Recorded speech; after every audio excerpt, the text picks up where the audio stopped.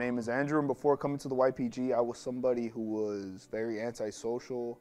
I didn't like to speak to nobody. I had anger issues. I had problems with my dad. I was a very abusive brother. I was very selfish. I didn't really think about anybody besides myself. And my life was pretty stuck. I wasn't really going nowhere.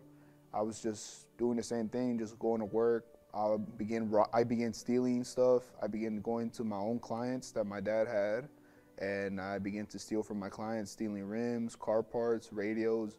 I was going to clubs. I was drinking.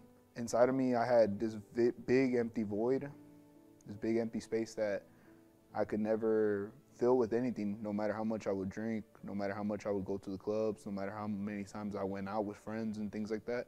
I knew the minute that I got back home, I came back to reality, I was never happy. I was never satisfied with anything.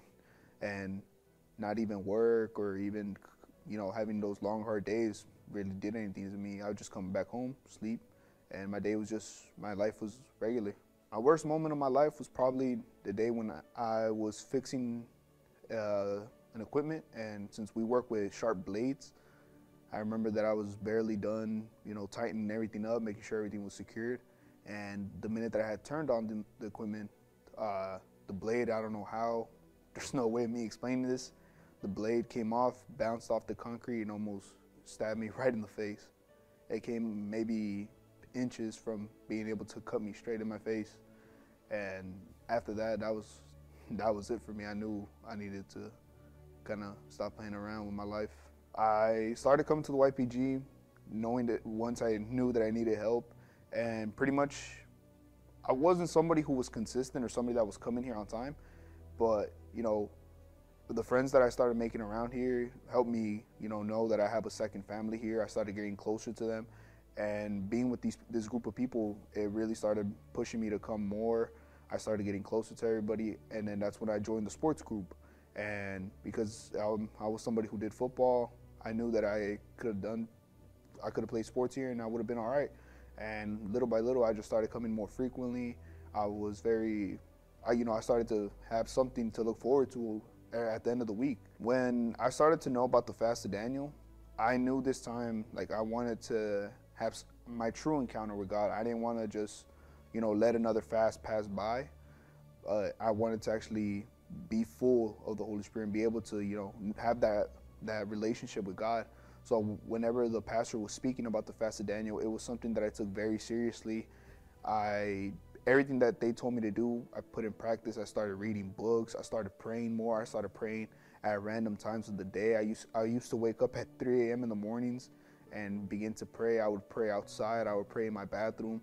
I would have my own moments with God, and every day was something new. I was already, letting go of everything because I had anger issues with my dad, but I was able to go up to him and apologize to him because that was the last thing that I needed, was to let go of my hatred towards him.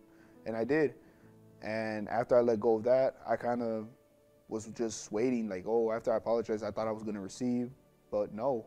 I kept praying. I kept getting mad, and it got to the point where I ran to the bathroom on the 19th day and I started praying. I put my head on the ground and started, seeking and seeking and seeking. And then at that moment, that's when I knew that I had received the Holy Spirit, and I was full of joy. It was something I can't really explain well, but I just knew at that moment that, God came to me. I received the Holy Spirit. I was full of His fire, full of His presence, and at that point, I knew things were going to be different.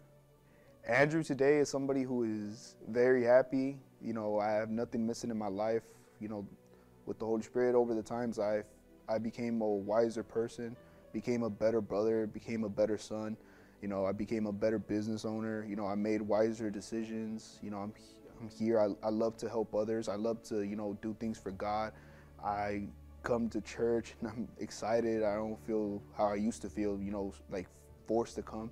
And, it's a different experience. I no longer go to clubs. I no longer need to go drink, to hang out with people of the world, friends of the world. I come here. I know that I have my family here. So the person who's watching me and going through the same situation that I went through, I would say for you to come, give it a chance, give your life into the hands of God, because He's going to give you a direction. He's going to open up your vision. He's going to give you His presence, and He's going to, give you what you never had in your life, which is, you know, something way different, something completely honest, something that's not fake. It's not something you can make up. It's true.